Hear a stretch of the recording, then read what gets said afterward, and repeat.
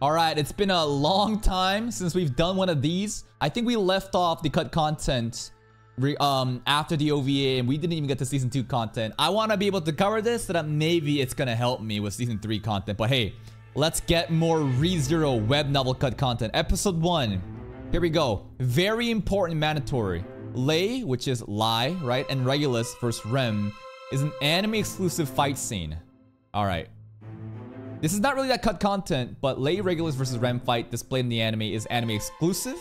However, there is one aspect to that fight that breaks canon with the later reveal. I think there was some other stuff in the anime's cut content that said Rem never even like fought them, right? And Rem versus Lai didn't really even happen. I forget exactly what it was all about. Wilhelm's meaningful injury. Oh yeah, this is fucking crazy shit, right? After meeting at the parlor, Wilhelm reveals to Subaru that a wound of his is bleeding. This is the blessing of the Grim Reaper shit, right? A wound made to bleed by the power of the divine protection of the Death God, once held by his wife.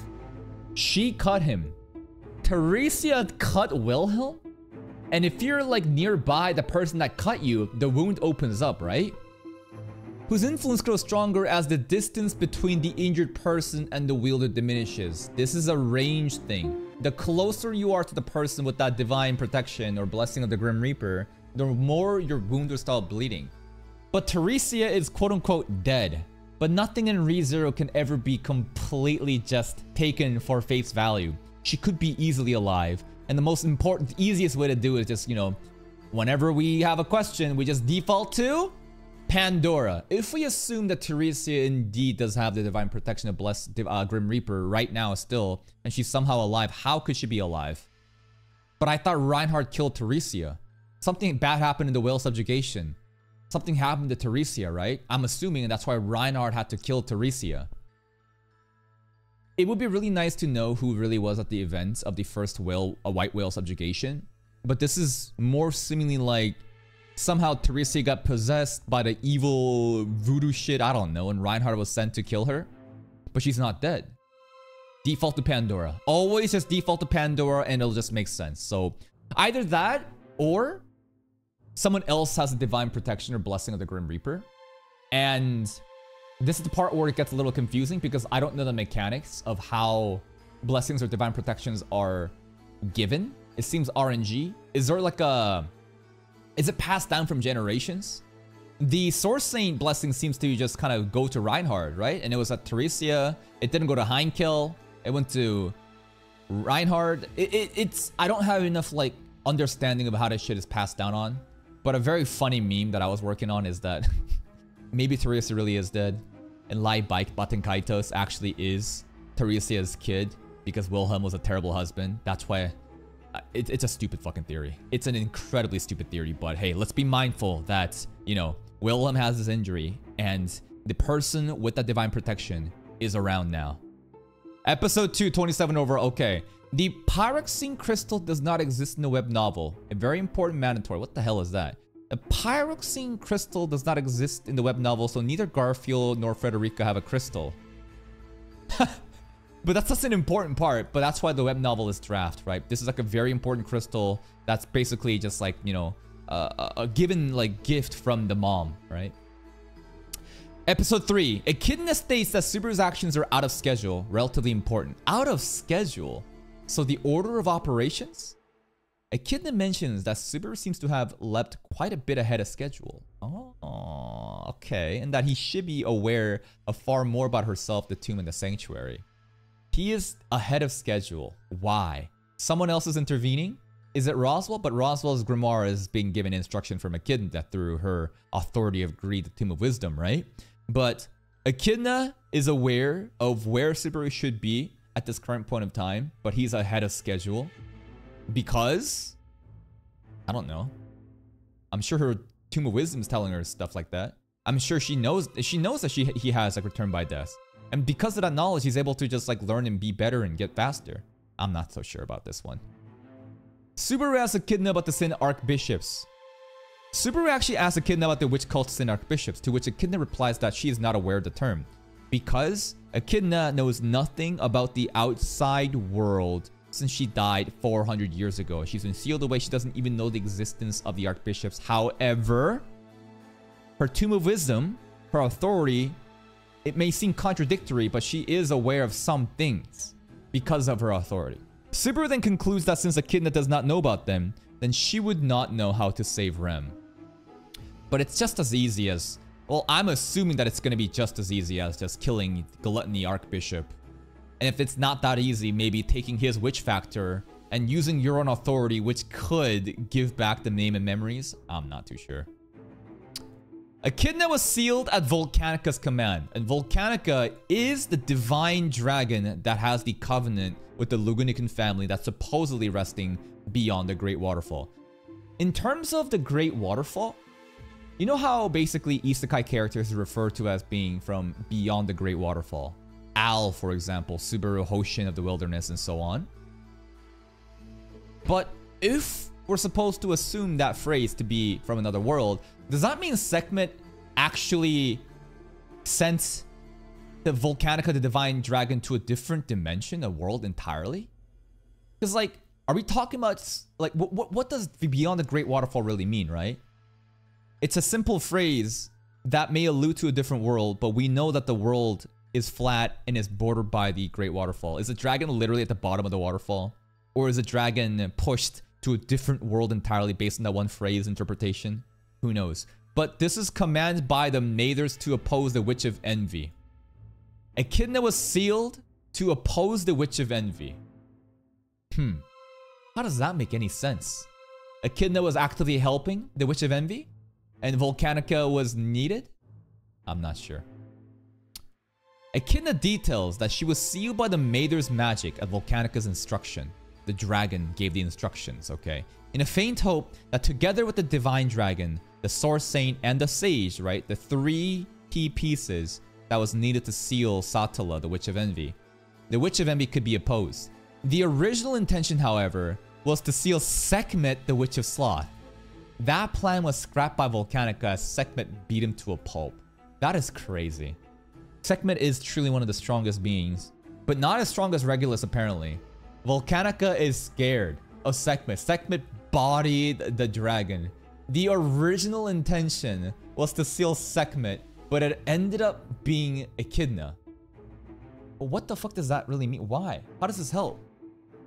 She was sealed in a faint hope that together with, the Witch of Envy could be opposed. Am I misreading this? How does this make any sense? Why was she sealed by Volcanica's instruction? Because in a faint hope that together with these pieces that they could be... But how does Echidna being sealed work with this seal? It's skipping some information, right? That's why they're... Like, I'm reading this, but the comprehension doesn't make sense. But I think they're intentionally leaving out a key detail. They're intentionally leaving out a key detail in exactly how Echidna was useful to the Witch of Envy at that point. But, alright. Next. Echidna implies a deeper connection between her and Puck. Well, we know that Frozen Bond. Puck and Echidna has an oath. No excessive interference or memory gets wiped. Subaru mentions that he had previously heard Echidna's name from Puck. Really?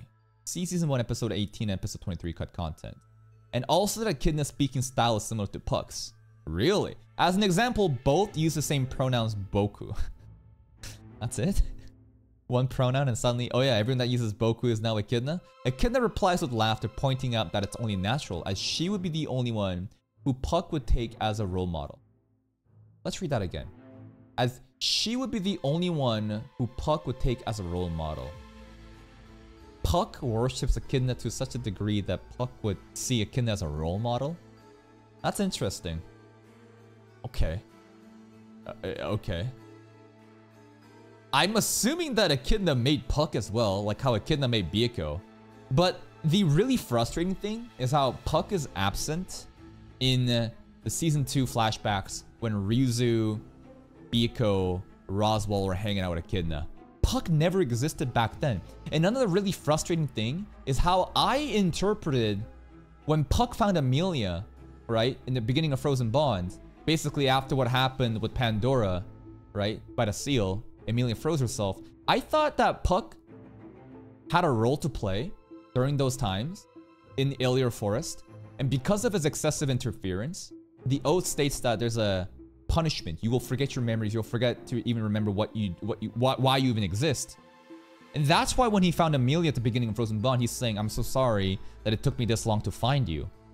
But it doesn't seem that way at all now, right? Puck was never really present in any of those times. And now those lines that Puck said about, I'm so sorry it took me this long to find you, rather than it being interpreted as Puck lost the memories and finally got them back and found Amelia, it's something else entirely. Puck is a very interesting, confusing person. Episode 6. One of Roswell's ancestors was acquainted with Wilhelm. Oh, okay. Which ancestor was it?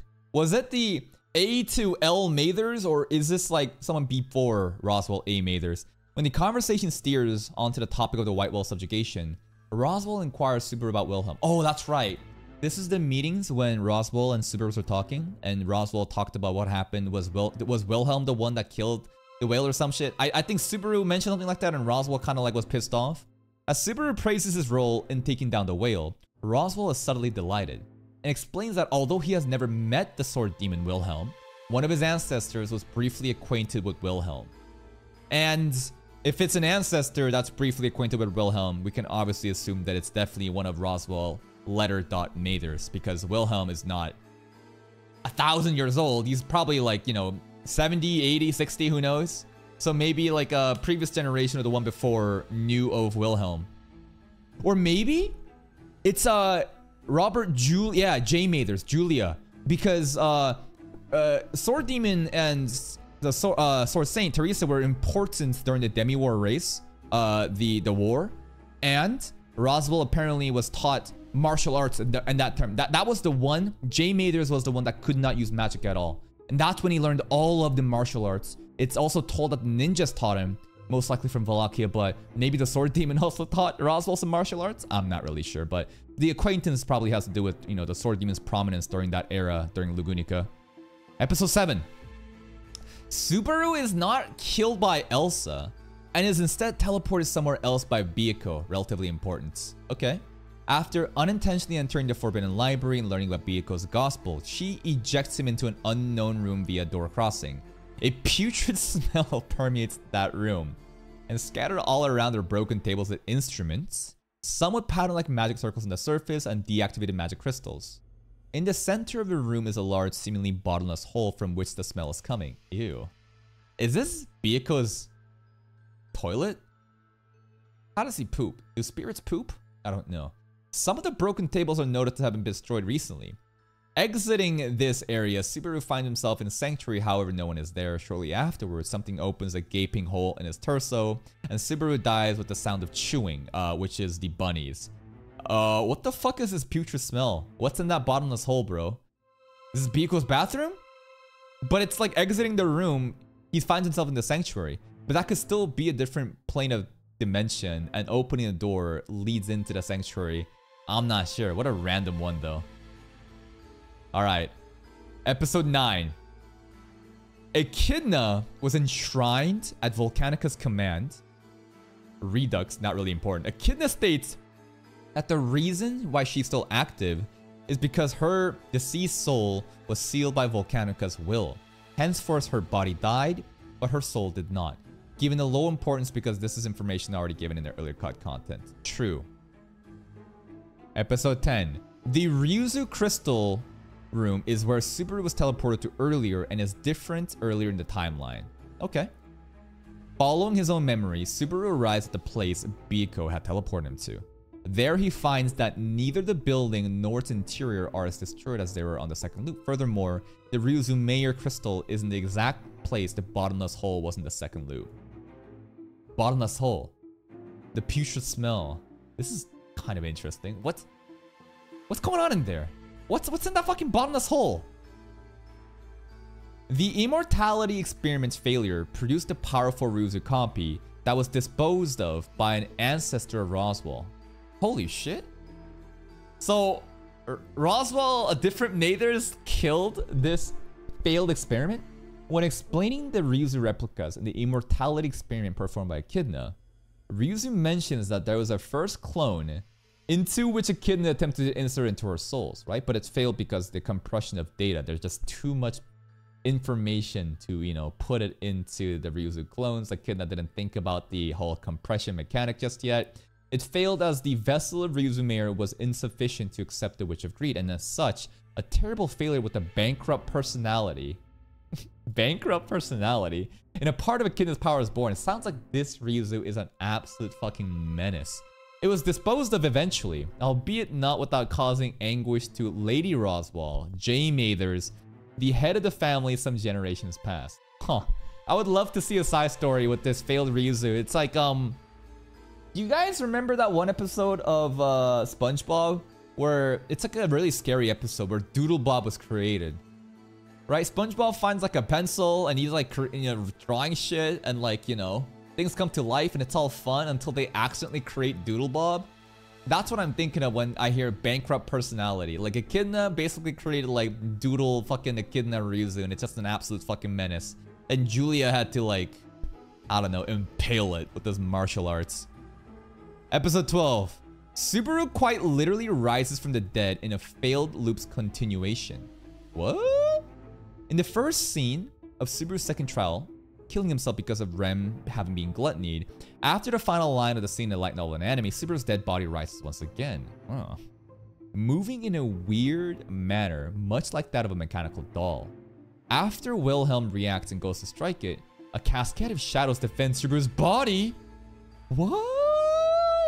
Is this the Witch of Envy trying to protect Subaru's body right now? What's going on? After which Puck appears pointing out the culprit as A/the witch, likely the Witch of Envy. The scene ends with the clash between Puck and Subaru's dead body. Huh. So in that run, the Witch of Envy doesn't really give up just yet. And, you know, kind of possesses Subaru's body and all these shadows show up. Okay, that sounds pretty cool. If Puck does not destroy the world, that girl cannot be saved.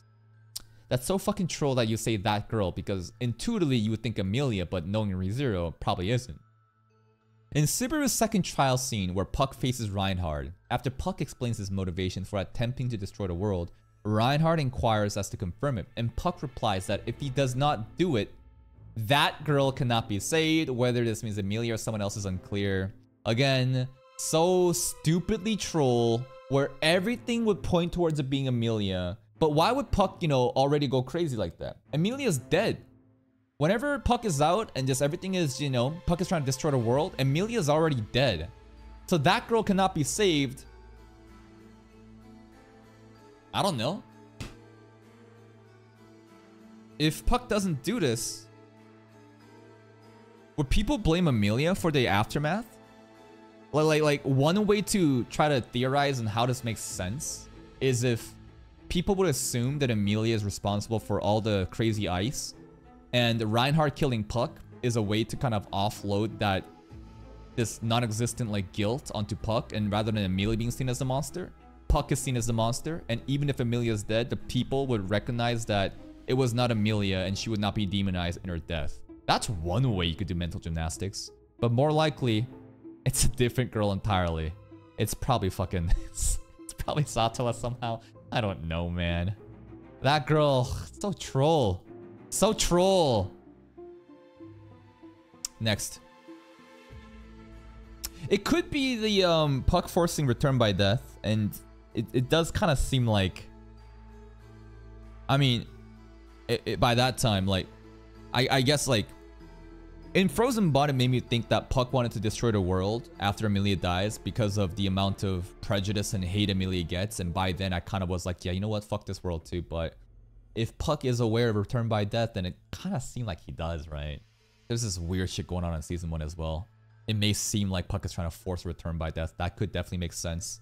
Or it could be something else entirely. Who knows with the fucking show like this. Next up, Puck and Amelia's contract breaks. Puck's memories return. And Puck implies that he used to be a humanoid previously. Of course he is. Puck's identity is very interesting, right? Are people... What was the other theories that we were making in Season 2? Other than Minerva is Puck's, Amelia's mom. Well, Puck has to be... if Minerva is the mom, then, you know, Puck must be an elf, right? A humanoid, like an elf. Because the father must be an elf. And the mom must be a human. Therefore, a half-elf can be made if we're going to go with Minerva as Amelia's the mom. The post-Whale Battle Cup loop is further explored in Subaru's second trial. Puck's memories seem to return, with the implication the contract mentioned in Frozen Bond was tied to Echidna, right? The punishment stuff. Having met Betelgeuse in one particular line, his pronoun switches from the usual boku to ore. So troll, the subtle things, Japanese pronouns, if you're not like a native or like a super weeb, then you would never see this coming, which usually means is meaningful. He also seems rueful at Echidna, but the reason is not given. What does this mean? Is this like a negative? Sorrow or regret? Pitiful. Regret or sorrow? Puck pities Echidna, but the reason is not given. And now it kind of feels like that girl. Plus the fact that Puck seems to hold Echidna in such a high regard as a role model. You never know, that girl could be Echidna. Having broken out of the crystal, his contract with Amelia is severed. And once Byaku assists with Puck's request to protect Amelia, he faces Betelgeuse alone.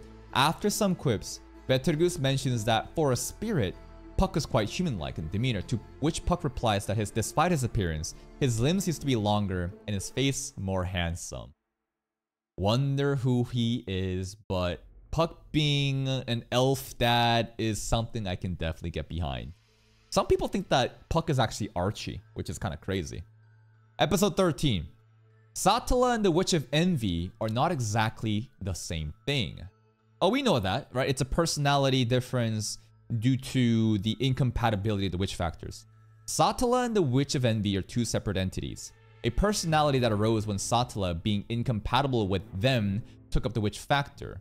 And so fucking troll here how you refer to as them, but took up the witch envy factor. So does that mean like, so now you're telling me specifically it's the envy witch factor. It's not like when she consumed quote unquote the other witches that she turned into the Witch of Envy. I thought that the compatibility issue was taking on like every different type of authorities, as you know, SATELLA consumed like the souls of them, but no. It's the envy witch factor that she's not compatible with. It is explicitly stated that all the witches except Echidna only hate the Witch of Envy and like SATELLA. All the witches except Echidna. Yeah. And I think Typhon really loves SATELLA. And that's why they're like, yo, in season 2, the tea party, there was like a moment of people trying to figure out, are you SATELLA right now or are you Witch of Envy, right? And Echidna hates both of them. Echidna is the sole exception, hating both SATELLA and the Witch of Envy. Why does she do that? I don't know. That's some endgame stuff. We also know that, you know, Echidna really hates Amelia because Amelia is SATELLA. I don't fucking know. The Witch of Envy is bad, but SATELLA was the one who did the bad things. Really? There is a couple extra details about SATELLA / Witch of Envy split personality affair. First, Echidna states that the witch factor was forcibly inserted into SATELLA. Forcibly. SATELLA didn't want it, someone gave it to her, who is not compatible, which led to the Witch of Envy's personas Imperius. Second, although the witches like SATELLA and hate the Witch of Envy, it was SATELLA personality that killed the witches and consumed half the world. Oh. See, I thought that like, so my theory for why the Witch of Envy did this shit, but we are supposed to feel sorry for SATELLA, was because once I heard the split personality stuff, I was like, okay, the Witch of Envy persona must be the crazy bitch that destroyed half the world after consuming all the different witches and went crazy. Why did she do that? Because maybe the world did something fucked up to her lover who was someone that resembles Subaru or was actually Subaru or some sort of pre-reincarnation Subaru. Therefore, she did this shit out of envy and just like, I don't know, anger. But no, it's actually SATELLA that did it. Why? Why would SATELLA herself do it? There must be some tragic reason. Or it's just a lie. that's another thing too, right? Or it's just a fucking lie, right? And I don't know. It's just the more answers you get, the more questions you get, and nothing should ever be taken for face value. Everything could be a misdirection, but SATELLA is the one that destroyed everything and consumed half the world. And I still have, just because of this single statement, I'm always so down to believe that the world, the ReZero world was not a flat world until this event happened. That's just my stupid theory. Subaru is a Sage candidate. Damn right. Daphne dubs Subaru as a Sage candidate. The significance of this is unknown. Well, what do we know? Similarities. Well, why would one be a Sage? What do we even know about a Sage? Well, we know about the great Sage Flugel.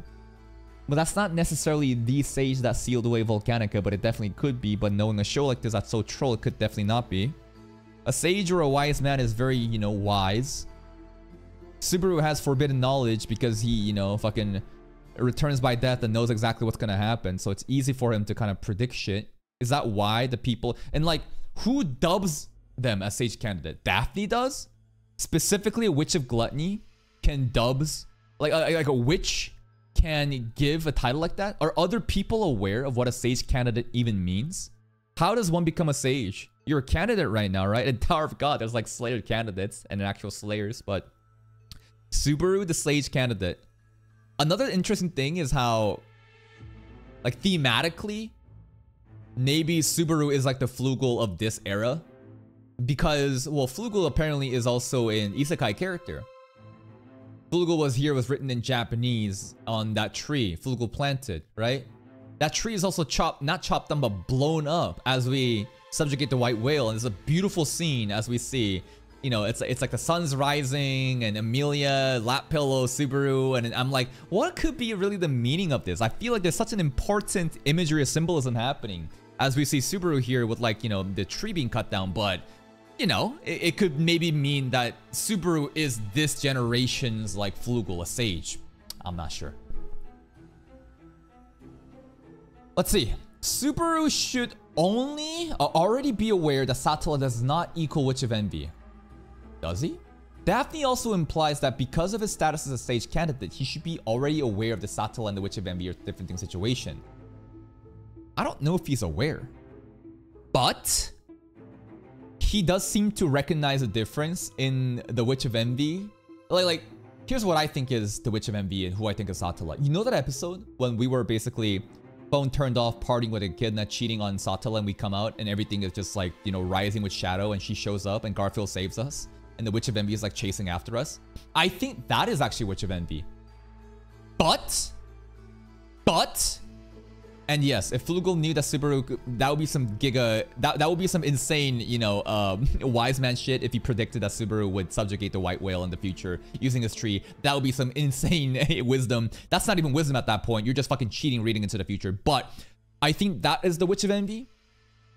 But the one that we see when the Witch of Envy consumes us and we're in this, like, Shadow Garden different realm where Echidna's interference with Petra's handkerchief is actually the thing that saves us. That SATELLA, the one that's crying, that's making us feel like, oh, I feel kind of bad for you. I feel like that's definitely SATELLA. And maybe Subaru can make the distinction between the one that's crying and the crazy one that's just, you know, dancing around with the fucking shadow arms. Flugel sealed a pact with Volcanica. Echidna speaks of Flugel sealing a pact with Volcanica, without which Reed, the first swordsman, the first sword saint, right, the hero of mention in terms of hero sage and wise man, dragon, Reed would not have been able to stop the Witch of Envy by themselves. What does that mean, though, to seal a pact? How do you seal a pact? This is reminding me of... Remember Roswell? Remember a season finale? Roswell has, like, an oath bound by a curse? They're layering this shit, you know? I forget the exact wording, but Roswell shit is like an oath sealed by a curse? I forget exactly what the fuck that was. But, okay. Flugel did something. Pact seal, Volcanica. And this is how Reed was able to stop the Witch of Envy. I don't know. Reed was the most important one to do it, with them not having been able to stop the Witch of Envy by themselves. Okay. I don't know. This is confusing. This is fucking confusing. No one gets Twitch VODs. Minerva has a connection with the elves. And we know from the newest cut content that Minerva apparently died by the elves, right? It is implied that Minerva lent aid to a group of elves in a location called the Boroid Plains. The significance of it is unknown. This is very interesting because she apparently died, right? Was she skewered? I forget. But Minerva died by elves, and that's just, what? Why? Why would that ever happen? Makes me kind of think like the association with Minerva being Emilia's mom potentially. The dad most likely being an elf, right? It has to be an elf if we assume Minerva is the human that was the mom. Something fell out. Maybe the elves thought that Minerva betrayed the dad or Emilia, who knows? The manner of death of the witches is given. Oh, this is what I'm talking about. This shit's super important. Minerva died of insanity. Minerva died of insanity. You mean instantly in a trap? Jesus Christ, what the fuck are you trying to tell me? Minerva died instantly in a trap. Carmilla perished in a sea of flames. Daphne wasted to death amid an ocean of sand. I will never pronounce her name Typhon. Typhon drowned in a flood, and that's why it's so important, right? Remember. Oh, she went insane in a trap? Okay, that makes more sense. No, this actually does make sense then. Minerva died of insanity in a trap. How'd she go insane in a trap? She died of insanity? Okay, sure. Typhon drowned in a flood, and that's the Priscilla thing, right? That is the Priscilla thing where they're trying to find the remains of a witch, and it's pretty much confirmed now that it is Typhon. Sekhmet fell down the great waterfall as she rained destruction upon the dragon. This is when, you know, Sekhmet pushed the great dragon beyond the waterfall, Volcanica. But she fell down the great water. She died of fall damage. She's like, oh, she literally died of fall damage. That's what? Echidna collected their souls. That's right. Remaining bound to the present world by the soul alone. Yes, and Echidna basically just did the most clutch thing. And even though each vessel are just completely gone or some remains may remain, the souls are collected in like this crystal thing that was just hanging out in the sanctuary. That's the craziest shit, right? Because in Project Omega, when Echidna executes her plan and she is out in Ryu Tsushima's body, she casually just goes up to a crystal in the sanctuary, and that's where all the witches' souls were in. Except SATELLA, right? The other witches, bro, they were just, it was all there. Like, that's the craziest shit. In season 2, the fact that all the witches' soul was just there. It was just out in plain sight, and no one fucking knew. And she just yonks it, and now she goes on a separate journey. And I think that the insanity in a trap may allude to, you know, the betrayal of the elves or something, right? Because Minerva, I think, you know, there's some connection with the elves, but maybe she felt like she got betrayed and this is so fucked up. Maybe that's why she's so super mad. I don't know. Echidna guided Subaru towards rejecting her offer intentionally as her preferred outcome. What? This is cope. This is cope. What? Are you telling me right now that Echidna actually didn't get cucked? She planned for everything to happen? There's no way. Minerva blatantly calls out Echidna for guiding towards rejecting her offer, to which Echidna replies that she'll be glad with either result. However, Daphne too calls her out, saying that Echidna has no qualms in manipulating things to her desired outcome. Well, yeah, because she's a witch. Why would she have any qualms about that? And despite being glad with either, that she had a preferred result. Okay, Daphne is calling her out. Echidna is like saying, nah, either outcome, I'm fine with it. It's not a big deal. I'm not saddened. I'm not cucked. And Daphne's like, cope. I know your ass wanted the fucking if greed route. Don't fucking lie to me. Alright. Subaru realizes that he was the first one to not believe in Emilia's ability to pass the try. I mean, have you seen the first half of season 2? Did anyone fucking believe in her? Bro, she was cooked. Of course Subaru had no belief, because like every time we repeat Emilia failed again, of course he wouldn't fucking believe. There was a short talk between Emilia and Subaru after the latter has gotten his qualifications revoked by Echidna. In it, Subaru attempts once again to be straightforward and reveals his intentions to shield Emilia from the pain by taking the trial in their stead. But Emilia rejected wholly, arguing that she too needs to do something rather than to have Subaru do everything in her stead. True. making Subaru realize that he had been the first person to not believe in her ability to pass the trial. Wah, wah. But hey, she got it figured out at the end, and that's all that matters. Remember, it's not the beginning, it's not the middle, it's about how it ends. And I think that we will end this cut content here. There's still episode 16, you know, there's still this much. I think in another video we'll be able to cover everything, and by then maybe I'll be, you know, more ready for the season 3 content. Honestly, this kind of stuff here, right?